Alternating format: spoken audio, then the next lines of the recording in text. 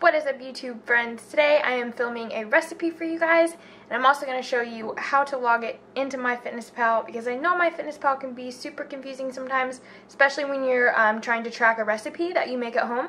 So that's what I'm going to do for you guys. So the recipe is going to be my famous, according to my husband, meatloaf. This recipe happens to be extremely low carb, and it's considered an all-protein meatloaf. And that's because instead of using all breadcrumbs or all panko, anything like that, we're going to use pork rinds. That sounds scary, but you can't taste it at all. It actually makes it super, super moist. And just a little bit of wheat crackers also. So it's the whole recipe makes 4 servings, and each serving only has 5 carbs. So it's super good for a low carb day, or if you're on a low carb diet or whatever. It's awesome. So let's get right into it. You're not the only one who feels like this, feeling like you lose more than you win, like life is just an endless hill you climb. You try and try, but never arrive. So first thing I did was chop up some onions. This is just diced sweet onion. It's 40 grams. That's all you really need. You don't need a whole lot of onions, or else it'll overpower the recipe. And then this is 15 grams of these wheat crackers. I got these at Aldi. And then it is 25 grams of these pork rinds, just the original kind. And it's 25 grams, and I just crushed them up, and that is what is going to bind the meatloaf together, along with the eggs, of course. So for this meatloaf, I use 93.7 ground turkey breast, and I use 24 ounces of it. It's quite a lot. And keep in mind, this is 4 servings, so 1 serving is actually quite large. And then what I'm going to do is just add in the pork rinds and crackers, and then also the onions.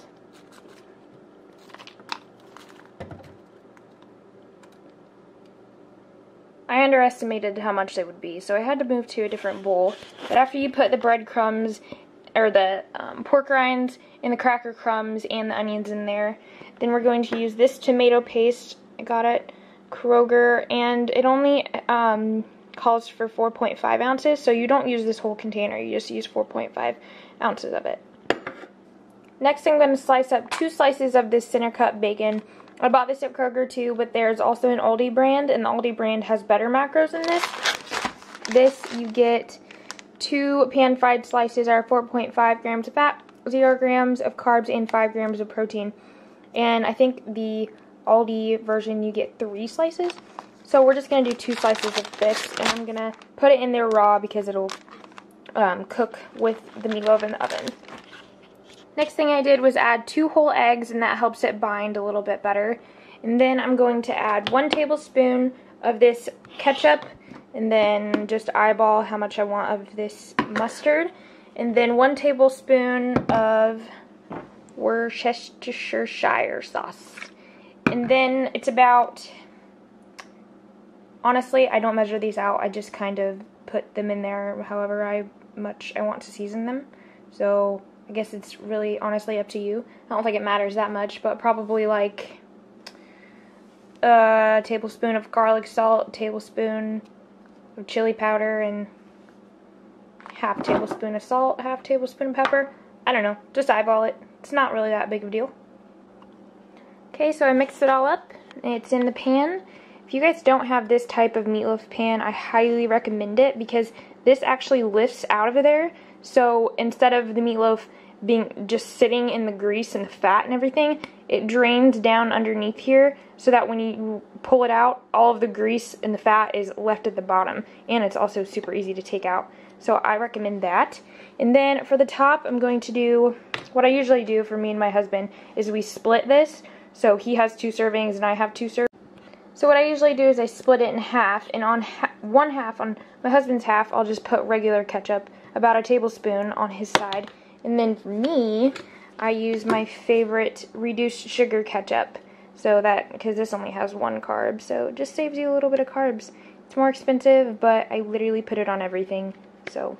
And then we're going to pop it in the oven, and it goes in the oven at 400 for I think 45 minutes. Check it, but I'm pretty sure it's around 45 minutes. Okay, so while that is in the oven, I want to explain how I log that into MyFitnessPal. And then after it comes out of the oven, I'm going to weigh the whole thing and then plug that in and then weigh out how much my serving is. So I'll show you guys that. First of all, just how to log the recipe. So I apologize, I already have everything logged in here just because I make this recipe literally all the time, but I'll show you how I went in here. Oops, okay. Okay, so you're on your home screen of your MyFitnessPal. You want to go down here to More, and then it'll say Meals, Recipes, and Foods. Click on that. And then down here it says Create a Recipe, and then enter ingredients manually. So title it whatever you want, and then for number of servings, put 4. If you're going to have 4 servings, like my recipe has 4 servings. Okay, so that's what you do, and then you'll go in here and then you'll go in there and you add all the ingredients, but for time's sake, since I already did mine, once you put your name and your number of servings, it'll bring you to a page that says add ingredient. So what you'll do is you'll add all your ingredients individually. And something that I always recommend doing is weighing your meat out in ounces. And since it's raw, all I did was scan the barcode of the ground turkey and I typed in 24 ounces and then scanned the bag of the pork rinds and logged 25 grams, and then same for everything else. And mainly for everything you want to log in ounces or grams. Grams is what I usually do. But for the center cut bacon, I didn't do grams. I just did well, it's supposed to be 2. I did the 2 slices, and then the 1 tablespoon of ketchup, just the regular ketchup that I actually put in the meatloaf. I didn't track the ketchup that I put on top of it, and then the 2 eggs. So once you get everything in there, and you don't have to add in your garlic salt and your Worcestershire sauce because they have 0. Well, the Worcestershire sauce has 15 calories, but you don't have to do your seasonings. Those are pretty irrelevant. Okay, but then you go to next, and then it'll show you the macros for your 4 servings.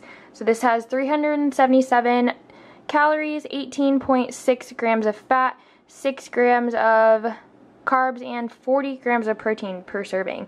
So I guess I lied. I guess it's 6 carbs instead of 5, but that's because of that 1 tablespoon of ketchup that I added in there. I hadn't added that in there before, but it's 1 carb difference in what I said, so we're good. And then you just hit save.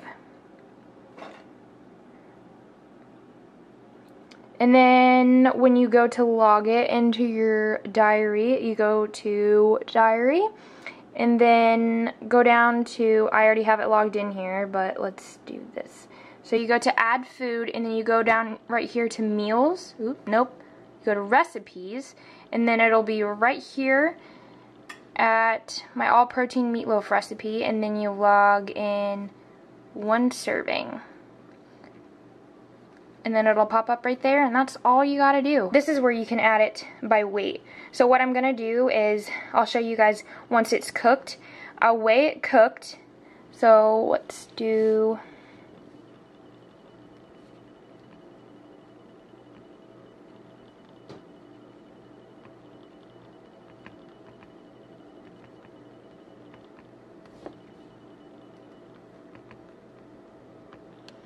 Okay, so here for serving size, you want to put your serving size is 1 serving.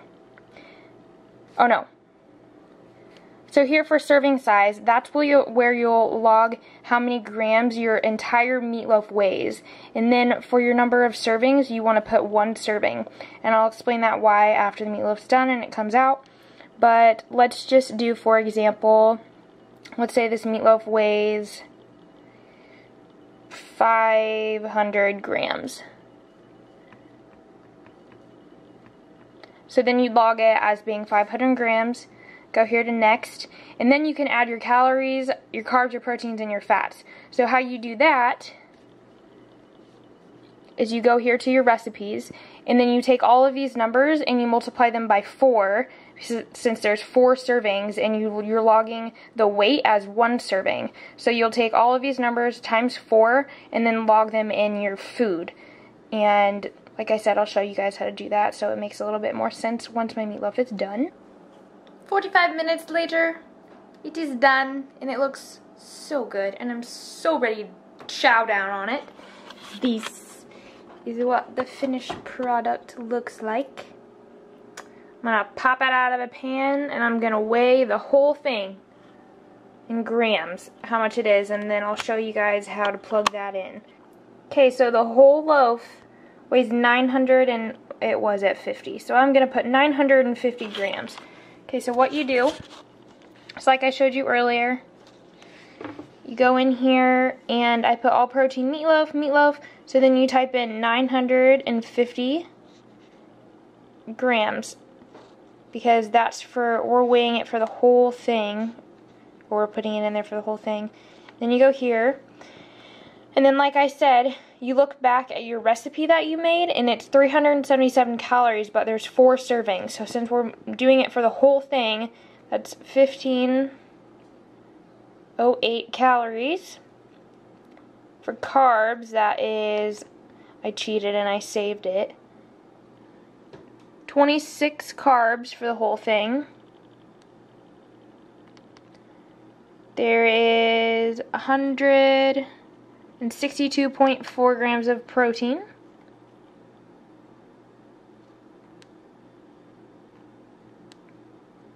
And then for fat, there's 74.4 grams.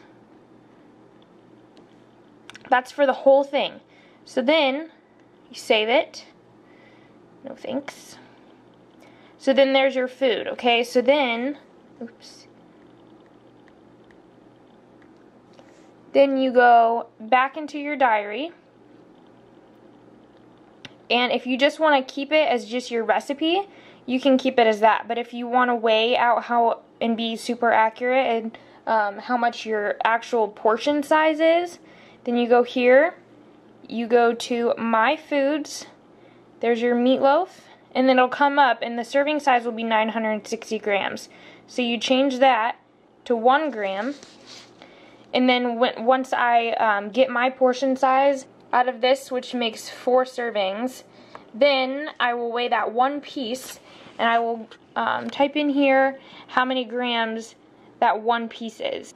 Okay, so I didn't even plan that, but it came out, my serving size came out to be 219 grams. So I don't know if you guys can see that, but that is a huge freaking piece of meatloaf. And for only 6 carbs, this is an awesome, awesome recipe. So now it says 220, but whatever. So then I'm going to come here. And I'm just going to change. And I'll just change my serving from 250 to 220. That makes it 6 grams carbs, 17 fat, and 38 grams of protein. So I really hope you guys enjoyed this video. I hope that made some more sense about how to use MyFitnessPal, how to log a meal that you've made at home. And I know it can be time consuming and kind of annoying to have to log every single thing that you put in the recipe, but it can be fun too. I think it's fun. Maybe I'm just weird. But that's how you do it if you want to be accurate and if you want to know exactly the nutrition for the meal that you've made. And like I showed you, there are 2 ways to do it. You can either log it as a recipe or log it as a food and weigh your actual portion size in grams, which is what I'd like to do more times than not, just because I like to be accurate, just because I can, not because I'm super anal about my macros or anything like that. I just like to be accurate. So I hope you guys liked this video, and I hope you like the recipe. If you try the recipe, please let me know, and let me know how much you love it. So comment, like, subscribe, and I will see you guys in the next one. So go ahead and live like you're loved. It's okay to act like you've been set free.